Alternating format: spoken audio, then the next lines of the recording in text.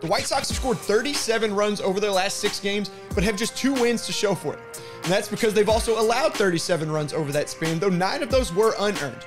Tonight, they turned to Lance Lynn in his season debut against the weak-hitting Tigers. Detroit has scored the fewest runs in the majors this year, and they're the only team averaging fewer than 3 runs per game. They have the 3rd lowest average and the lowest OPS, due in part to a league low 30 homers. It's 14 fewer than the next closest team.